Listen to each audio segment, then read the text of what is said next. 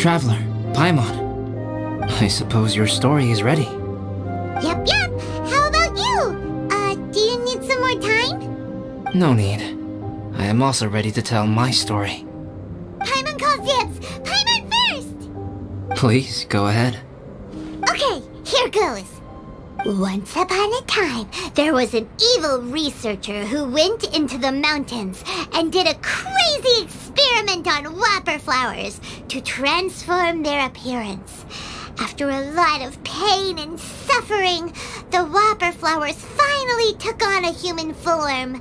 Then they stood by the side of the mountain to wait for unsuspecting bypassers. To whoever spoke to them, they would ask some questions such as, "Who am I? Who are you?" If the bypasser got the wrong answer, the last sound they'd make would be a yelp before the whopper flower ate them alive in one bite. Ooh, truly frightening. What the? You two aren't scared at all! Don't go nitpicking, okay? If you didn't like the story, go write your own!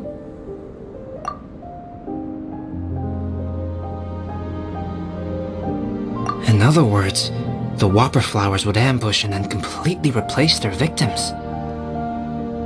And then what? Go back to where the person lives? Enter their home? Eat their whole family? Paimon made up this story, but now Paimon's the one who's scared by it.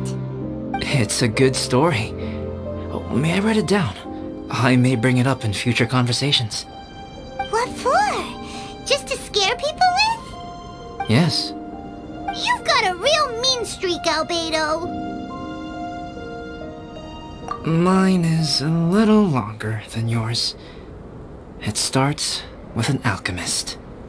A great alchemist once created Subject 1.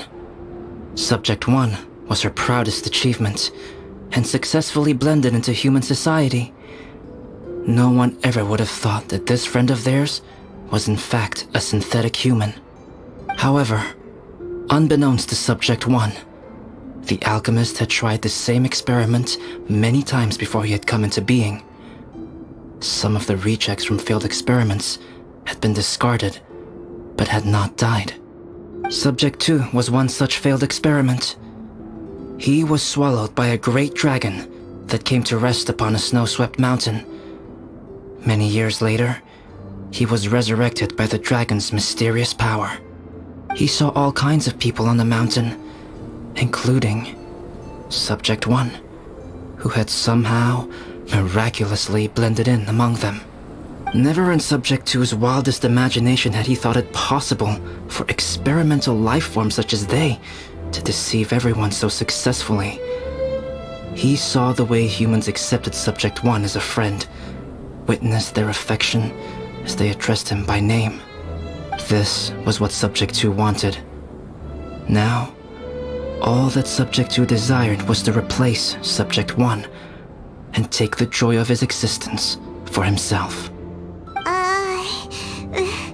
This is giving Paimon the chills.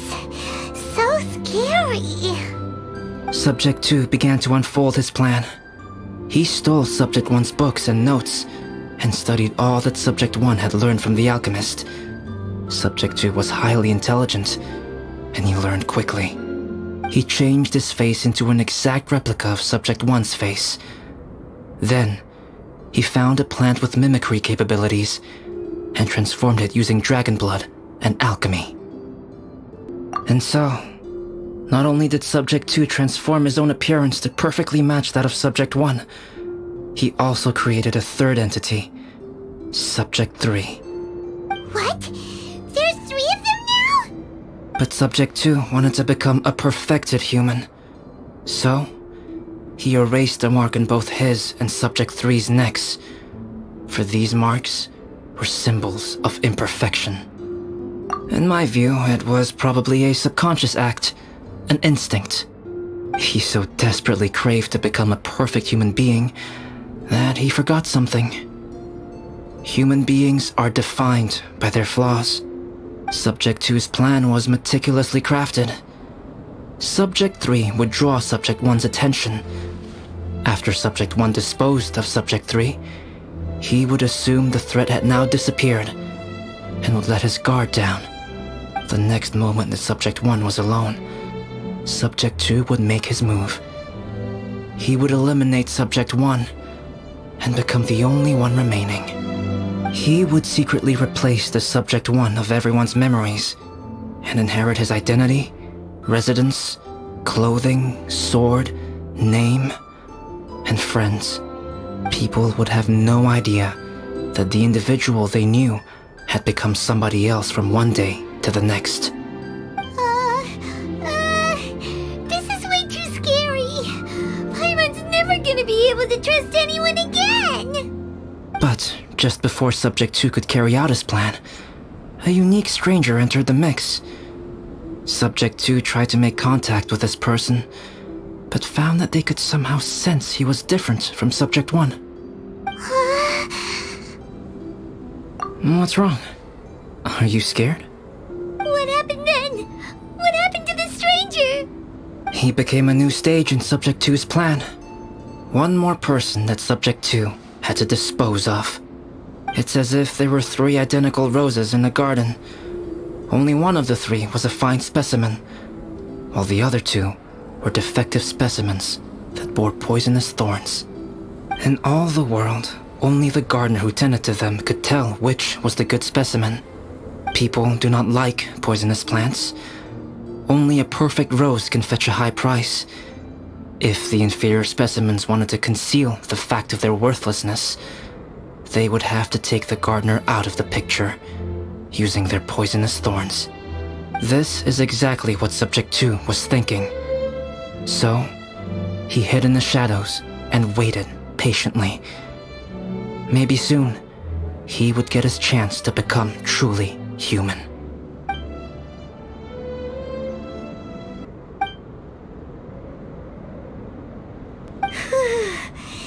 That was intense! So what happened after that? Did Subject 2's plan succeed? Paimon can't bear thinking about it! Fortunately, it is just a story. And even in this story, Subject 2 did not succeed. But you can never let your guard down on Dragonspine. Monsters mutated with Durin's power and blood are also creatures of Rhine-Daughter, just like me. You must beware of all such creatures. I'm glad to hear that. It's okay. I know what I am. You and I are both different, so there is no need for me to hide the truth from you. The only thing is that sometimes, when I think about how mighty the power of alchemy is, I feel so small. As beings who set foot in this world, how arrogant are we in desiring to control our destiny and in desiring to create? Is creation an arrogant act, traveler? If not, why do we call the ones that created us and control us gods? If it is, then what qualifies us to call ourselves creators? How far must we take our reverence and respect, and what purpose does it serve? Nothing special, but whenever I think about it, I feel a twinge of grief. Poor Albedo. Hello? Traveler, are you here? Hey, is that Amber? Thought we might find you here. We're here to deliver a message from Cyrus. There's gonna be a big event down at the base camp, and they want you there too, Traveler. Winter camp is nearing its end. Apparently, even provisional instructors are required to attend. Looks like we need to go, Albedo. Bye for now. Then I won't keep you. I have some things to attend to here, so forgive me for not seeing you down. Don't worry about it. There have been no issues getting up and down the mountain recently. Is everyone ready? Let's not keep them waiting.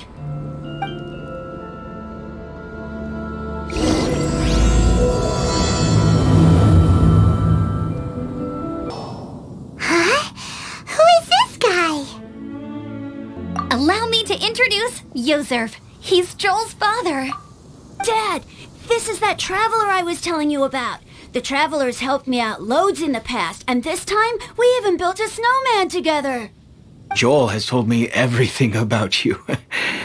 I can't thank you enough. Wow, this is amazing! Wait a second. Why is Cyrus discreetly wiping tears away? And what is Pallid doing here? Pallid is the hero of the hour this time. Go on, Pallid. Tell us what happened in your own words. Okay. The weather was fine on that fateful day, and I had a feeling that Lady Luck was smiling down on me. So I trusted my gut and set off to explore somewhere new, somewhere dangerous. Because where there is great danger, there is also great treasure. Why does this sound so hard to believe? But I had only been away from the group for a short while when I fell down a slope and just started rolling. Uh-oh. Did my bad luck rub off on him when we ran into each other on the mountain? The place I fell to was somewhere I didn't recognize, and I'd sustained a few injuries. I remember thinking to myself, this is the worst luck I've ever had in my whole life. Then I met Yoserv. He'd heard the sound of me falling and came out to see what was going on. Huh? Wow, so it was completely by chance then. I thought he must have been someone from the Adventurers Guild here for the event, but after a few words of conversation, it was clear that he was having memory problems. He didn't even know his own name. The temperature was freezing, and there was no time to deal with all that there and then, so I convinced him to come back to the camp with me and figure everything else out after we got there. We got back to the camp, ran into Joel, and the moment he saw him, he froze for a second with this completely stunned expression on his face, and then he started crying out, "Dad! Dad!" That's when Yoserv suddenly started to remember. My memory has still not fully recovered, but Joel and his mother, they are the only ones that I will not, no, that I cannot forget. Daddy. Daddy's right here, Joel. Daddy's right here. Yoserv, don't you remember anything else at all? The poor princess, feeding the foxes?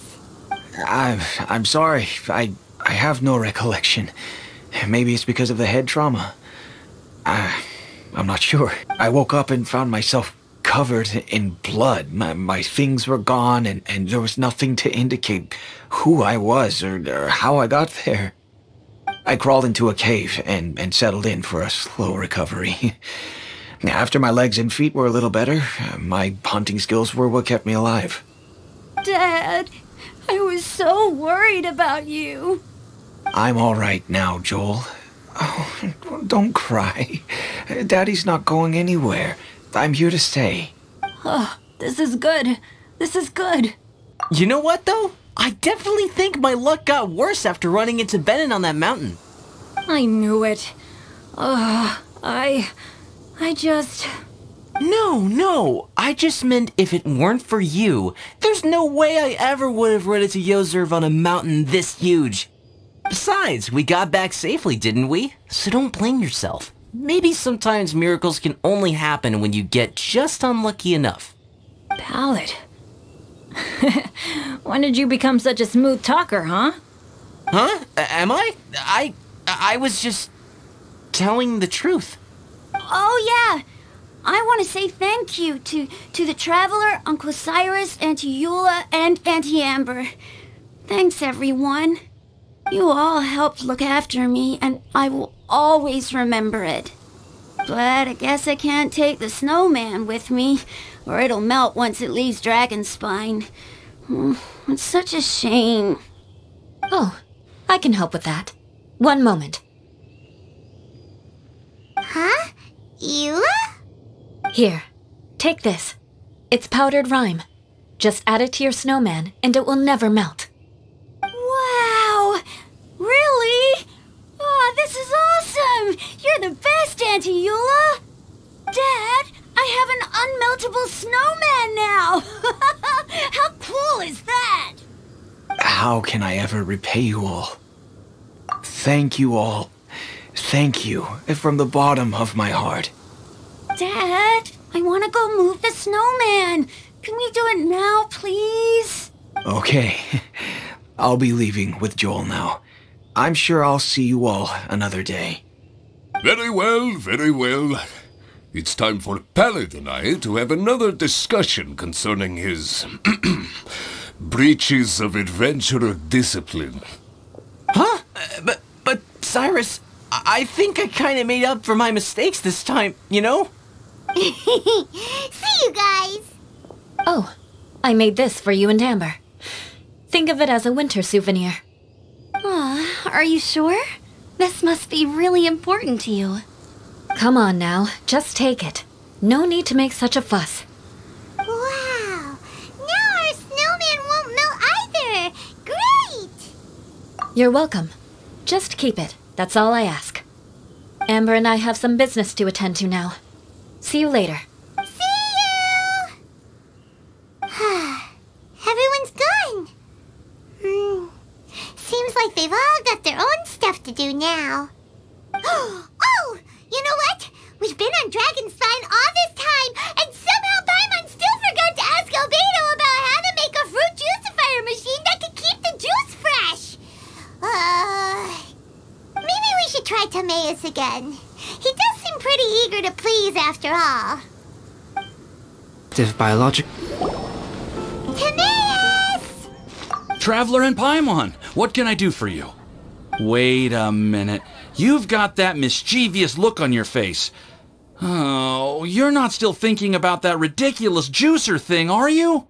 Timaeus, will you help us? Well, if the Traveler isn't really interested, then, yeah, maybe I'll give this one a pass.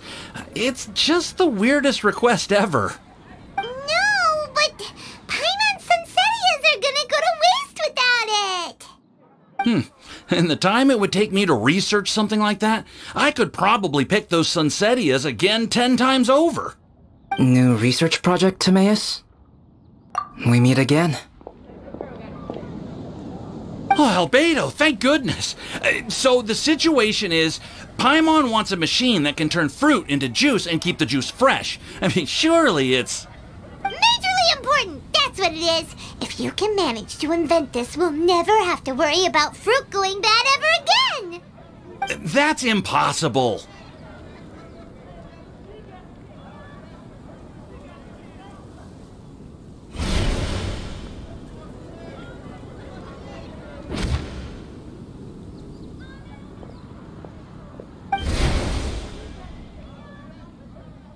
Turning fruit into juice is not hard, but keeping it fresh is more difficult.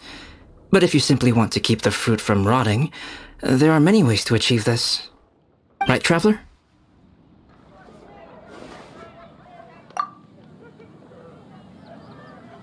What about his neck?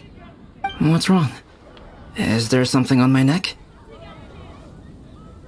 From the look on your face, it's as if you thought I just played a practical joke on you that was in exceedingly poor taste. Albedo, you were saying, how do you stop fruit from going bad? Well, one way would be to bury your fruit on Dragonspine, where the snow never melts all year round. But then Paimon won't be able to eat them! You could always live on Dragonspine. No, too cold for Paimon. Or you can give the fruit to me, and I would take it to Dragonspine for you. But since you don't like the cold, you'd have to send someone else to pick them up when you want them. This is where you come in, Traveler. Suddenly sounds a lot more feasible with other people doing all the work. Okay then, shall we go with that idea? Fruit buried on Dragonspine will stay fresh for much longer. However, it is also possible that the fruit will sprout and grow into fruit trees. Who knows? Maybe the next time you visit, it will have grown into an orchard. You can water the trees, add fertilizer, and when they finally bear fruit, you will have some fresh Sunsetias. No way! Then Paimon will have to be a gardener! That's not the goal here. Oh? Well, I don't think being a gardener is so bad.